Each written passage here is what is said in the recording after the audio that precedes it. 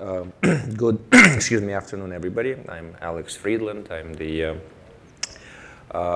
chairman and co-founder of Mirantis. I'm also a director of OpenStack Foundation. And one of the things that we do here at Mirantis is we work with a lot of customers who are wanting to learn about OpenStack. So my role is I run community engineering, but also kind of community outreach for Mirantis. And one of the challenges that we're dealing with is how do you bridge the gap between what people's expectations are and who is coming into the OpenStack community and the community itself. So, but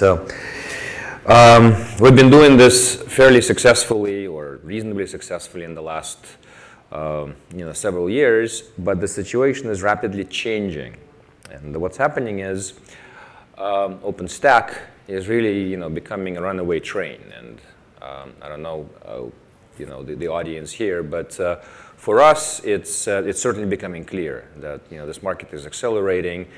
We've reached escape velocity, and OpenStack has just pretty much won the battle of internal clouds. It will be the fabric that will glue together the data center infrastructure. It's no longer just something that developers play with, because if you look at the history of how even a larger company's adoption was happening, it was happening in a developer-centric way. So developers would have a skunkworks and somewhere they'll have protection of the business people, and that's how project would start. So developers would kind of like it. They will collaborate with the developers in the community, and things would go fine. So once you start moving into mainstream, this is no longer happening. It's like your teenage daughter is writing you a love note, and it's as naive and happy people coming into the community, which is great. We want that, but what do we do to make them successful is the question. So what are the ramifications? So instead of developer-led tactical adoption, we're starting to see strategic adoption. We see that some really strong enterprise-grade architects are studying OpenStack and saying, okay, what will it need to be for us to be successful long-term? And there are challenges in some of the implementation architecture. And of course, there are commercial adoption plans that people are putting together that depend on whether or not OpenStack can solve certain problems. So the many stakeholders who are now starting to do this in a commercial setting actually have no experience in the community engineering. They have no idea how to do open source per se, but they need those things sold. So what they do is they do it in the way they're used to, and they reach out to the engineers in the community, and what they get is something like this. If it's an obvious idea, you go, yes, so. And the other said, we like your opinion, but we kind of have our own. And by the way, if you happen to not speak the the Garrett, all the lingo that developers are talking, you're not really somebody who will talk to you anyway. So why are you wasting our time here? And we are seeing this left and right. OpenStack development is governed by OpenStack developers. And if those of you who know how governance works, we have all the business issues are managed by the foundation, the board of directors, and all the developers. All the development technical issues are managed by a technical committee. Now, technical committee has, distinguished technologists who are there, and the business folks have no authority over the technical decisions made in the community, which is great because OpenStack is allowed to be a meritocracy, but it means it's very hard to drive agenda that is not something that developers like. And developers, they work on things that they like to work on, and it creates, a quick question. So I'll just share a story with you. We have a very large and respected partner and customer. I'm not going to name names, but it's a very, very large company with tremendous and deep experience developing cloud platforms, commercial cloud platforms for telco business, 5 nines, really, really strong. And they really made a strong commitment to OpenStack. And their technical guys started to kind of embrace OpenStack and look at this, and they have the big development plan. So their senior level architects came up with some ideas, said, the way OpenStack is doing is kind of childish. We'll kind of suggest our own improvements, went to the community, published a whole bunch of blueprints, went in and started talking to the core developers and projects. And they said, it's great, but the architecture of Nova doesn't really support it. And in fact, it doesn't belong there. It needs to be somewhere else. So just like, and the guys, he's used to having his way. He started to push to say, well, but we really know what we're doing. It's like, you don't know how to talk to us. You're not being polite. I'm not going to talk to you. Goodbye. And then he says, okay, I'll be polite. What should I do? It doesn't belong to Nova. It should be a meta thing somewhere else. So go talk to these people. He said, well, maybe you can suggest to do it on my behalf. He says, no, we're Nova people here. We don't talk to those people. So it's like, don't waste our time. Goodbye. And the whole thing blew up. And thankfully, they're big Mirantis customers. So we called a few people in the community. We kind of quieted everybody down. We had a training session to those guys to explain how the community works. We took some community leaders who said, okay, please be their ambassadors to the community because it's so important to OpenStack and all this. And now we're handling it. Things are happening better. But clearly, it's not a scalable model where you got to have CEO of Mirantis and the chairman of Mirantis kind of interject because some developers couldn't agree. So, but it's a real issue that we have to address. So, this is sort of a visual way to kind of so sometimes you have to be like a climber. It could be very dangerous because you have very unhappy customer on one end, a very smart developer on the other hand who couldn't care less, and you have to kind of climb this thing, and if you make a mistake, you'll fall down. So.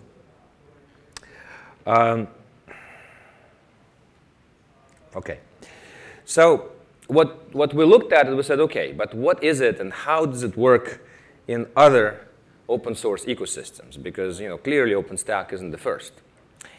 And in other OpenStack ecosystems, this problem is actually solved by typically the owner of the ecosystem. Because if you look at examples, I chose CloudStack and Alfresco. Those are sizable ecosystems. And of course, we all know that CloudStack is an alternative to OpenStack to build a cloud platform. But if you look at it closely enough, it's really, it's open source and it's Apache and all that, but it's really closely dominated by Citrix. Citrix is the one who originally bought cloud.com, and they're the ones pushing it. And so Citrix makes all the product decisions as to how you drive this ecosystem. And yes, there are a number of developers who kind of go, but if you look at all the key areas of control, they are developed by Citrix engineers using your normal product management process where you have, a backlog is based on what customers want, architecture is centrally managed, and then yes, it's done in open source, as a way to conquer the market, where open source becomes an engine of making it cheaper to sell as opposed to a way to develop. Alfresco is very similar.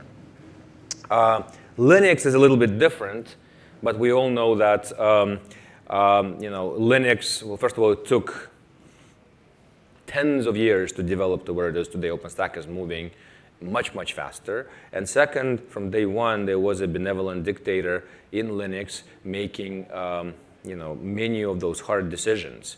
And many are saying that the success of the Linux ecosystem is, mainly, to a large extent, is to what, Linus Torvalds has accomplished. So OpenStack doesn't have, either of these two setups. So that being said, can we do this? Well, so we have some very dominant players in the ecosystem, but OpenStack is way too big and too diverse to be controlled by one company. And we're seeing, for example, Red Hat being very, very strong and emerging as a very large player in the ecosystem, number one in contributions and the like. But there are two issues there. One is the mission of OpenStack is to be able to actually take the diverse technology stacks inside the enterprise and be able to be driven from one control plane.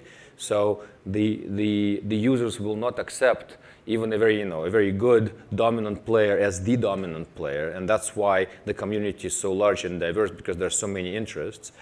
OpenStack is much larger than Linux. Linux is just one piece of the stack, and OpenStack already has all of the infrastructure of compute, storage, and network, and is moving up the stack now with services and application components and all that. And there isn't even one company that, even if they wanted to, they would have capability to innovate so fast or have competency in all this. So OpenStack is just way too large, diverse, and configurable to be able to do this. OpenStack has unique use cases to a whole number of industries, right? So service providers kind of started this whole move. Then we're seeing telecoms, and then the network function virtualization plays happening. Then the Web 2.0 folks were the second wave. Now we're seeing classical IT enterprise, enterprise IT folks are starting to use OpenStack. Now the use cases go into dev and production and hybrid clouds. So there's just no way something that diverse could be centrally managed. So we have to find a way to solve this problem without a vendor or a benevolent dictator. Now, there is another kind of challenge that we as a community are facing, and it's an existential problem for OpenStack, because OpenStack came out of an economic need to level the playing field where computing as a resource needs to be delivered at a price point at that scale, at a price point that's compatible to what these guys are doing. So, but price point with VMware is easier. But if you look at people like Amazon Web Services and Google and eventually Microsoft, but the Google and Amazon are the first examples. They've been able, they've showed the world that they can deliver, internally they can deploy technology, computing technology, at a price point that's orders of magnitude less than what traditional IT enterprises are doing. Then, of course, they open sourced many of those technologies and made them available, to the world. But if these companies, Google and Facebooks and the like, if they would have consumed technology at the same price point that Citibank is consuming technology today, or American Express, then, and Mark Andreessen said at first, I'm just repeating his words, then there wouldn't be a Google, because the price that they would pay to the vendors like HP and Oracle and others would be larger than the revenues that Google can make. So Google had to innovate, by orders of magnitude in being able to consume complex technology, computing services at a very different price point. And now people like Google and people like Amazon are making it available to the outside world and creating this very, very important resource called general computing, right? Available at a whole different price point and easy to consume. Now, what's happening is the enterprises look at this and they kind of see this, if you look at this problem holistically, you kind of understand that this resource is extremely strategic. And if you are a large company, for example, in banking or in trading, it's how you trade and the details and the intricacies of that becomes the differentiation against your competitor. So the very resource you use to trade all belongs to Amazon or Google, then you have about as much power and control over it as we as consumers have against our public utilities, right? So we have none. Because they have it all. We plug in the wall. They tell us how much it's going to cost. Hopefully, they're regulated. If there's an outage, we can complain, but nothing happens. Now, if you're a large enterprise, you can't afford that kind of control for that strategic resource. So there has to be an alternative to this that as powerful and strong, and that's what OpenStack is proposing to become. But in order for this to work, we have to be able to use OpenStack to deliver the computing resource at the same price point as Amazon and Google will be available to do. And that's the challenge. So and for that, the technology itself needs to become competitive to these guys. And, that's a tall order. And so we as a community have to be able to deliver it at the same quality. And there's plenty of people who are helping. And that's what, especially now in the mainstream, that's, the large companies are willing to put their resources in there. It's just, can we take it? So, and today, if you look at the community, there is no one holistic view of OpenStack. Engineering community, everybody works on their individual projects. They know what this is. They don't understand what the impact of this will be to other projects. And so there needs to be ways that community can self-organize and actually help to drive it as the number of resources goes up. So up until now, the hard decisions on how this works have been driven by vendors. So Mirantis did their share, and Red Hat did, and HP did, and IBM did. We're all top contributors. But as we become hugely larger, this is not enough. So what is necessary for this to work is we need to drive two things. We need to drive neutrality and transparency into OpenStack. And both are very important. Neutrality is essentially what will allow OpenStack to be agnostic to vendor interests, and ultimately will allow the customer to have a leverage over vendor interest where they can take one vendor who is more expensive or less innovative and replace them with another without destroying everything that's running on top of the platform. And that's the value of OpenStack. And transparency means that everybody can see what's happening in the community, who is doing what, and you can make decisions based on hard data. And so I think this is the only way we can self-organize community. And we at Mirantis actually have been doing this for quite a while, and I'll give you a couple of things. Now, how many of you know what Stackalytics is?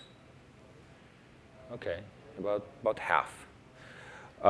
So we started Stackalytics about a year ago as a way to to show transparency into community contributions, and we've expanded it greatly since. And it looks like the foundation is now starting to work closer, and probably Stackalytics may end up being part of Storyboard or something like this. But it's become kind of a default tool that both technologists are using to see who is doing what in the community, the press, the business folks, to kind of understand what companies are doing separately, who are the people, what exactly they work on, and then drill down to the actual work that's happening.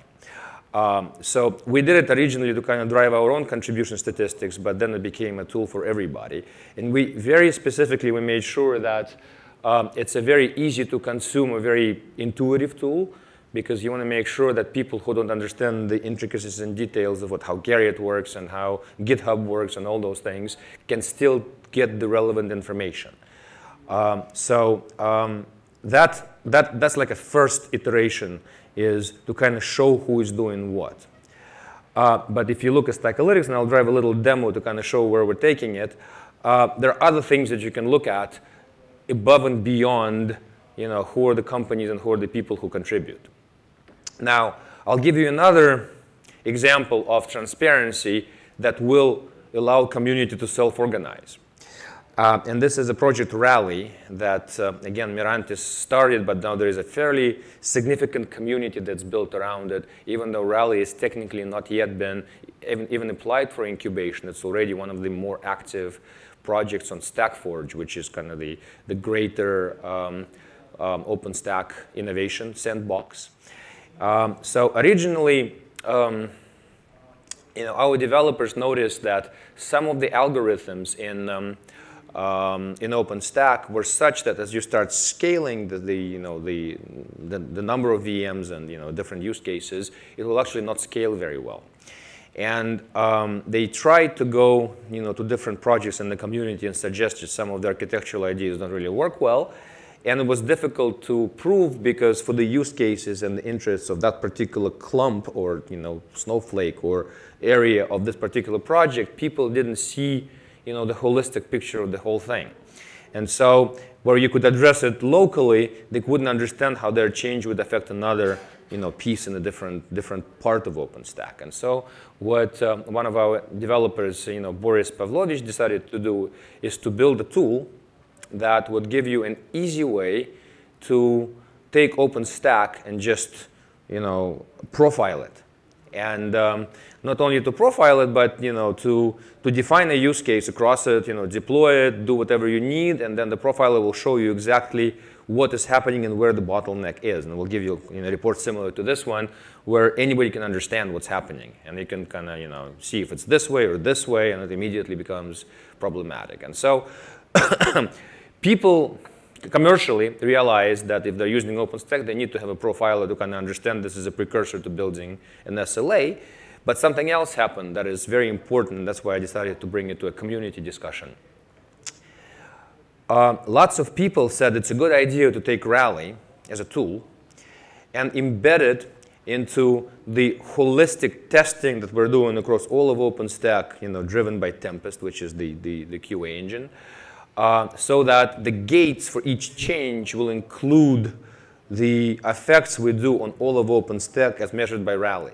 So you then suddenly have, not only you have the uniform information that you can use, and if the community agrees it's a standard, I can go and say, if you make this change, here's a Rally benchmark, it will actually be a problem, right? So suddenly a person here will be paying attention to it because it will become part of data he couldn't dispute. We also make it a standard acceptance criteria, which says, hey, not only you do this every time we test, we run this, and it's a gate, and if it fails, you can't go in. So you automate it and you scale across the whole thing.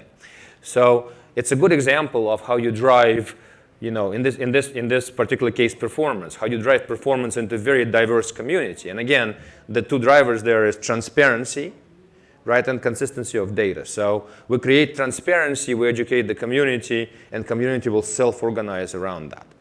And so I think that this is, in general, a way a community of this size can drive improvement consistently, and there is no other way. There is no prescriptive way. It has to be through transparency.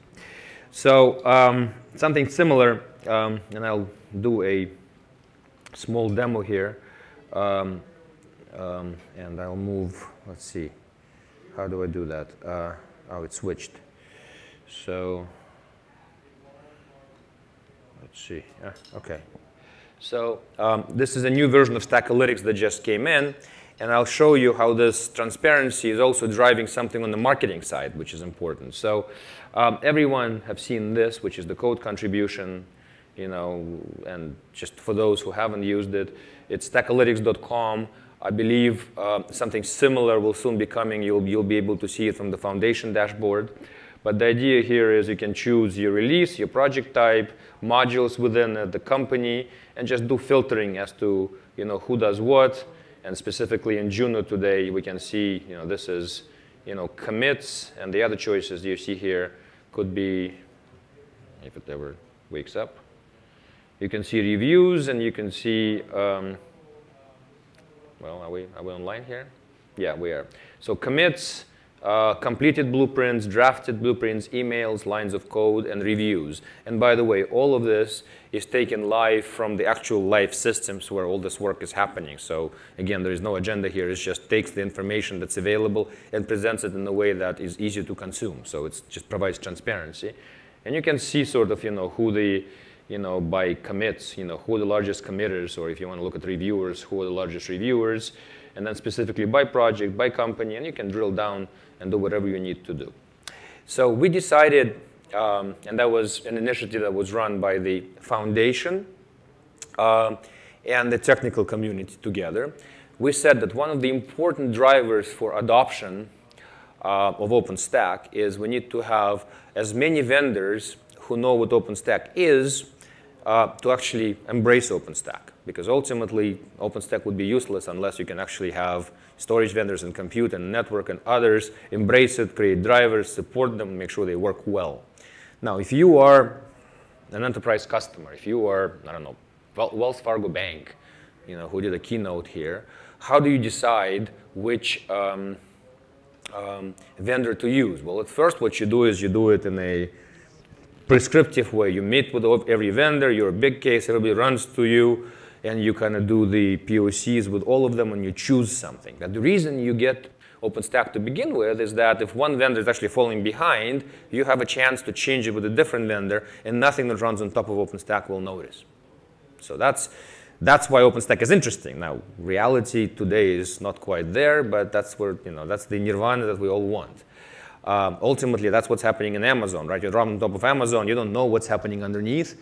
And so if Amazon figures out that there is a provider who can do the same thing at 1/7 the price, they will start buying that storage vendor, for example, and we, the users, will never know, right? So OpenStack kind of has the same promise. So how would Wells Fargo, in this particular example, decide what vendor is there? You can't run POCs on all of them. That will eventually be too hard to do. So one of the ways to do it is we create a marketplace for all the vendors, and we make it self-service. And this is something that traditionally before open source has been done by large vendors. So if you're VMware, you certify your vendors and you tell them who the certified vendors are, and typically it's also a way to lock people in because your channels allow you, only a certain subset of vendors, and then others cannot penetrate, so you can charge a premium price. Here, that's not the case at all, and we saw a brilliant example. I've always been using this example in public talks. A few days ago, there's a price tag now for this. Ceph, how many of you know Ceph or heard of Ceph?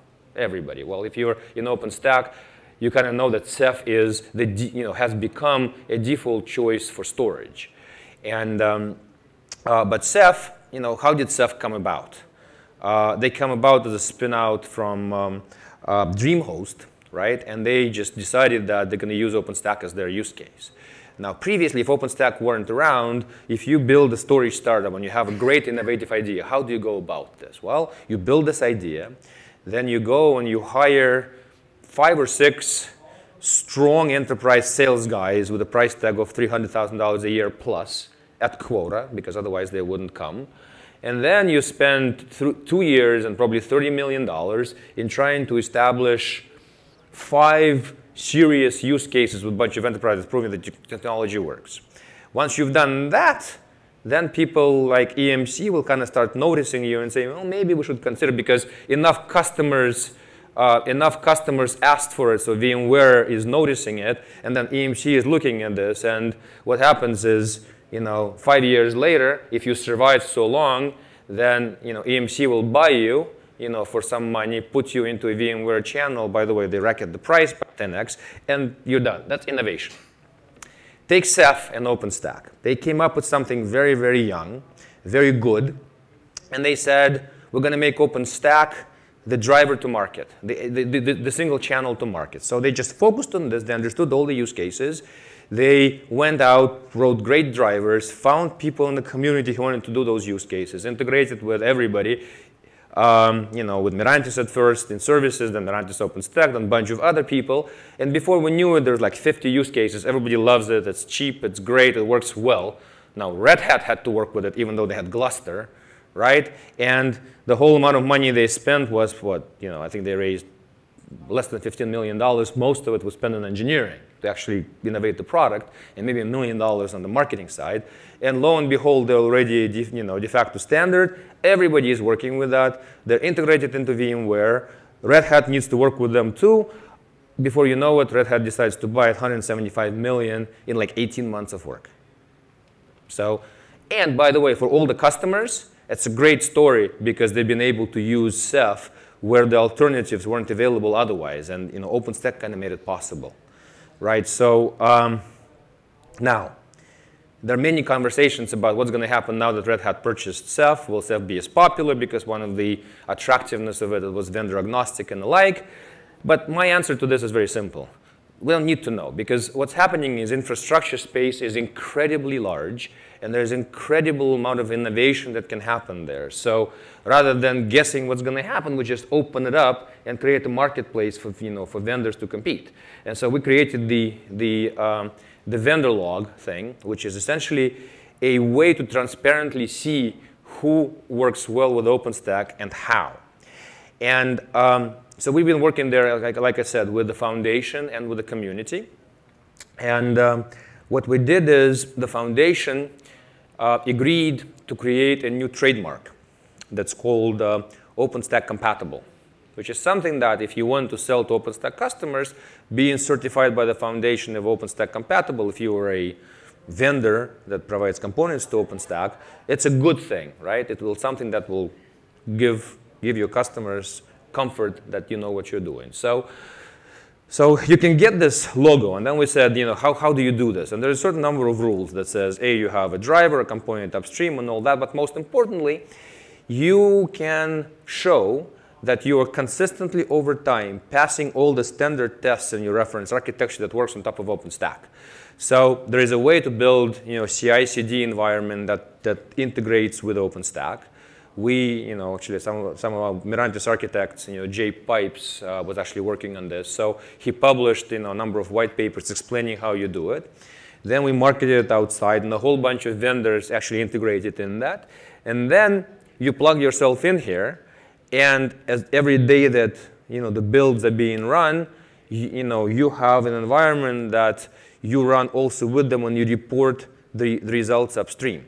And as a result now, when you have a stable build, you have your vendors who are working with OpenStack. We have data that says my build passed, my build failed, and so on and so forth. I can show it actually in a Stackalytics-like, or in this case, Stackalytics thing, and then it will float into the foundation marketplace. So there's total transparency, and there is now self-service way for customers, for vendors to go in and certify themselves.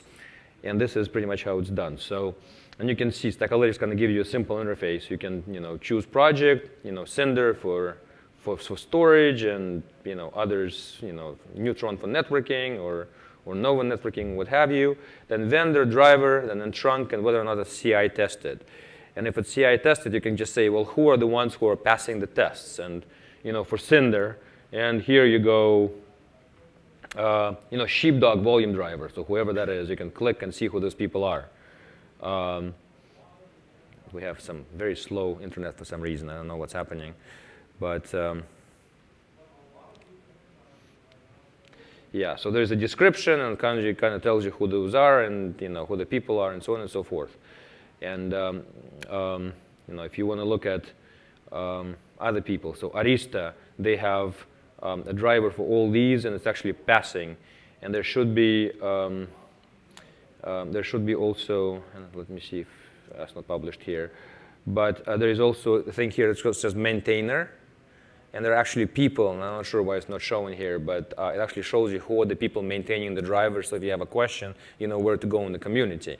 But if you are a customer and you're thinking, about who to use, you can just go to this thing, find all the people with a green check mark, and say, these are the people I want to talk to first, right? And it creates a huge incentive for the vendors and the people who are innovating to just come and say, oh, if you want to be noticed, we just need to do two things. One, write a good thing, innovate the hell out of it, get in here, make sure we're visible, pass all the tests, and then create 4 or 5 use cases with people in the community, and we can be another Ceph, which is a tremendous, that is the value of OpenStack.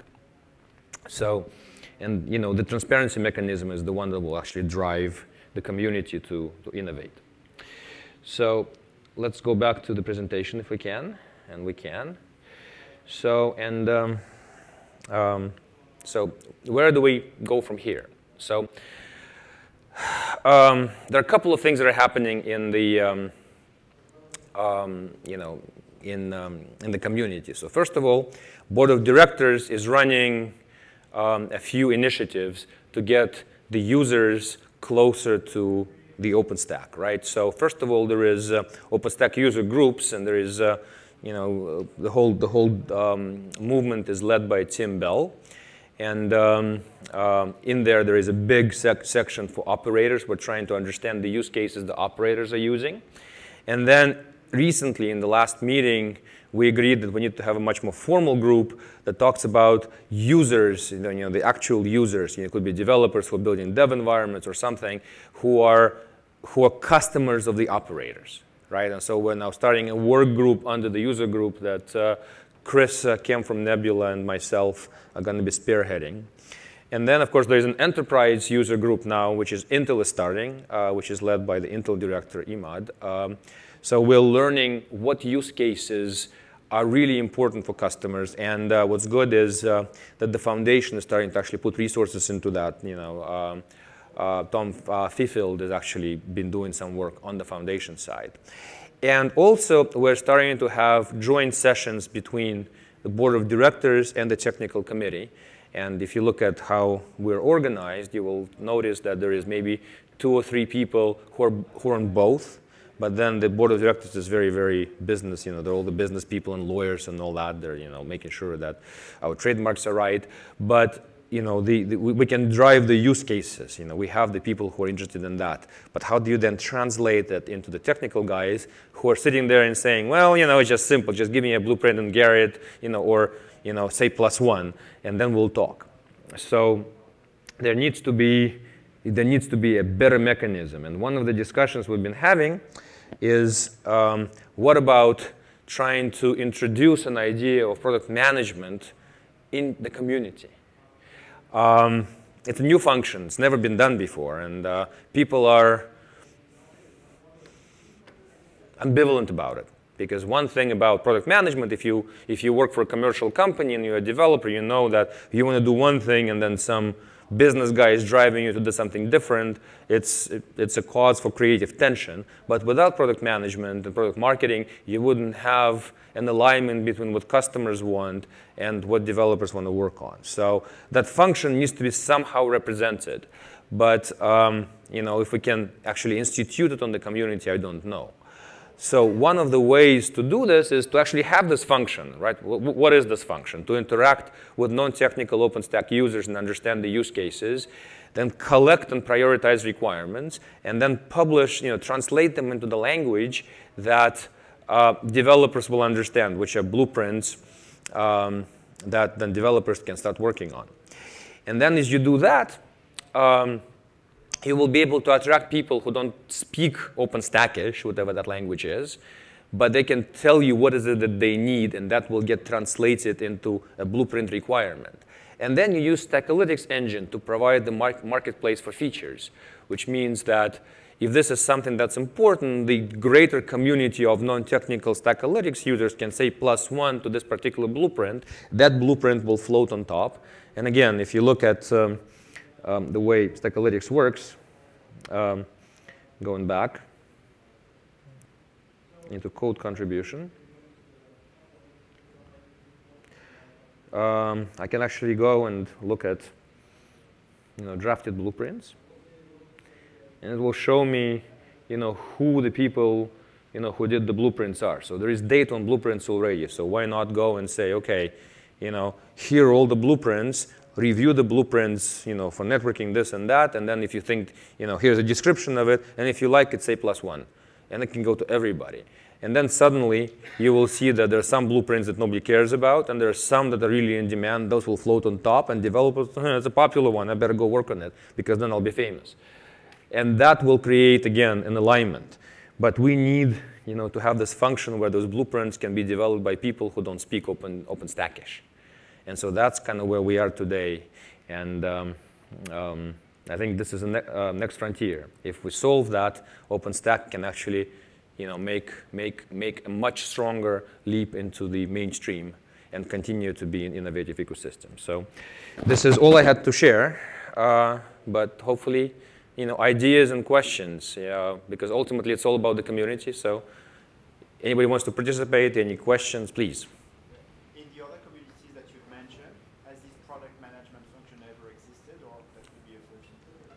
Well, in the other communities that I mentioned, if it's something that's managed by a vendor, like CloudStack or whatever, then the vendor will do it. If it's something that is managed with a benevolent dictator, he will decide both on the architecture and the features. And then, we've never had anything so large. This is, we're innovating here every day. This OpenStack, I want to put things into perspective. OpenStack now is a larger foundation and larger community than Linux. Linux took 25 years to get there. OpenStack got there in 3. We just reviewed the financials. I think we're going to have a $12 million budget this year for OpenStack Foundation. I think Linux has more like 8 or 9 after 25 years and being by far the largest. And Apache Foundation, which is a special foundation, I think it's maybe 1/8 of what OpenStack is today. So that has never been done before.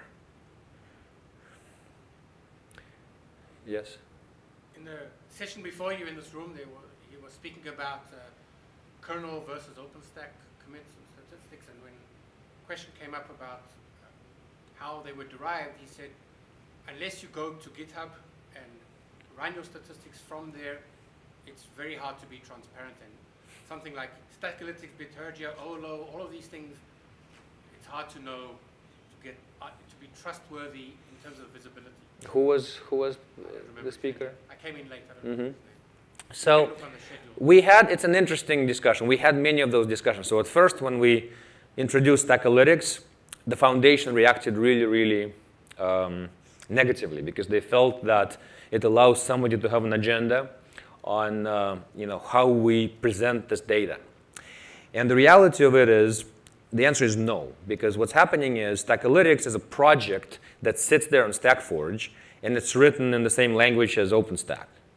So we can actually do something here. I'll show you something.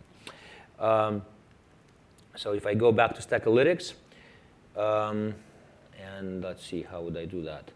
I would click here. Oh yeah, it's fine. So I can go and I can say, it decided to disappear on me for whatever reason. Come on.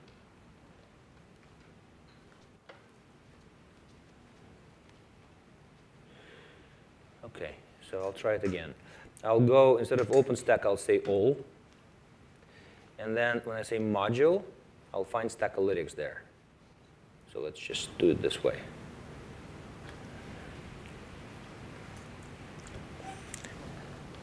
And I can't see it. Stackalytics, the last one here. So this is all Mirantis yet, but let me go from Juno to Icehouse. And you will see a very different picture here when it comes up. So Stackalytics is a project that's no different from Neutron or anything else. And you see in this particular case, these are blueprints. So again, it's a bad view. Let's look at commits.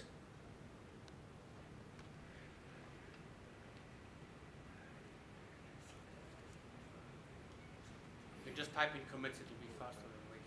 Well, it's doing the same search, I guess, I'm afraid. Commits.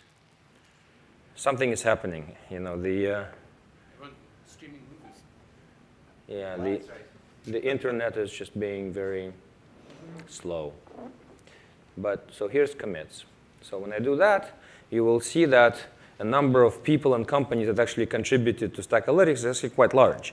So what we found out is happening is this, that people who are doing contributions, and you see that Mirantis is still #1 because we're driving this project, but you have Rackspace and HP and EasyStack and Comcast and Cisco and a whole bunch of other people, right? So what's happening there?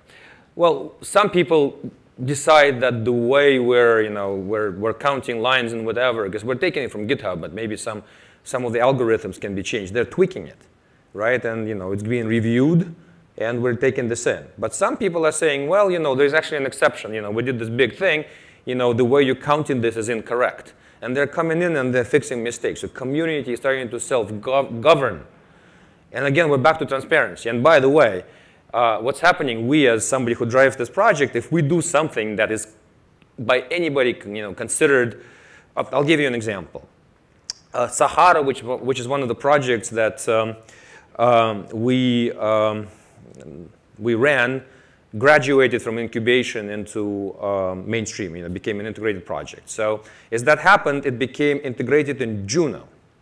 But unfortunately, the way Stackalytics was written, it's the date the decision was made, decided when it's going into Stackalytics. So suddenly what happened is our Mirantis' contributions because of Sahara in Icehouse went up. The next day, we got a call from VMware, Dan Wendland, this email, and said, guys, it's not go. You are now #4. We should be #4 in integrated. And by the way, since you guys do Stackalytics, the last thing you want is for somebody to think that you're manipulating data because you have control over it. So you better fix it. And you better believe it that people stayed overnight and we fixed it. Because the last thing we want is our credibility being tarnished because we're manipulating. Because there's transparency, right? Anybody can see it. Anyone can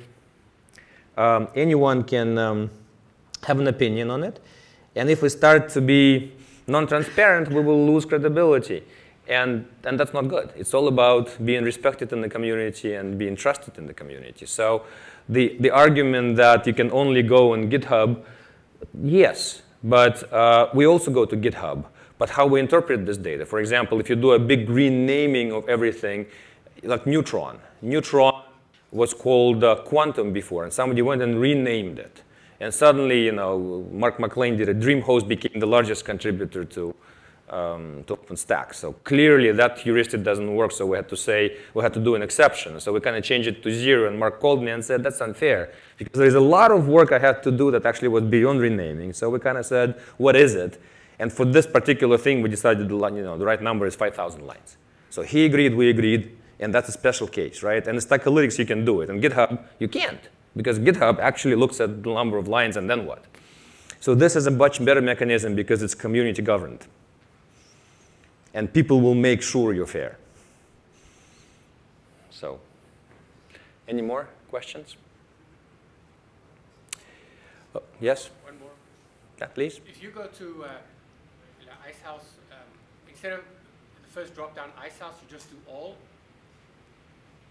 Icehouse all? No, yeah, instead of where it says Icehouse, release. Yes, we are not, well, this is Icehouse, and this is all. I'll talk to you afterwards.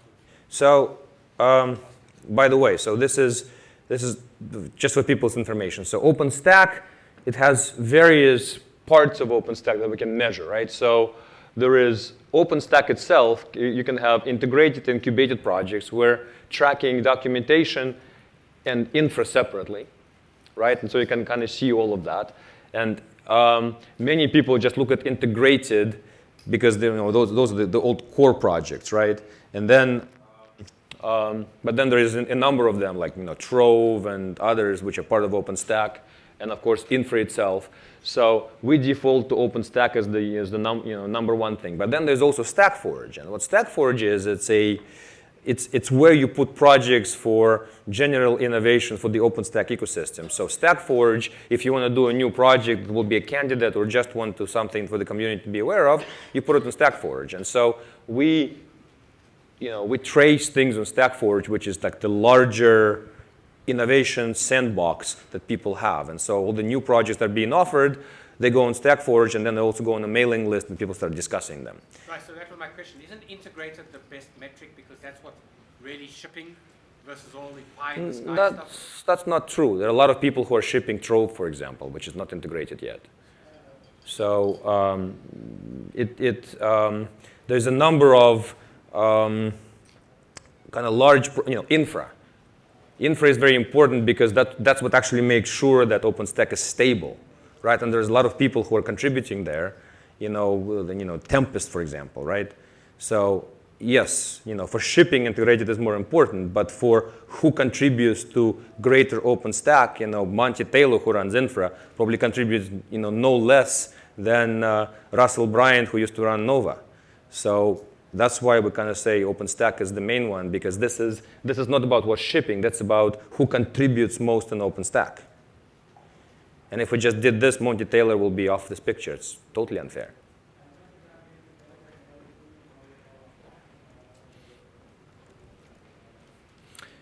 Any suggestions? I mean, what is your guys' experience? How do you drive change in OpenStack? Any thoughts? There are no thoughts from the seats. Well, if you guys, yes? I don't want to be the only one.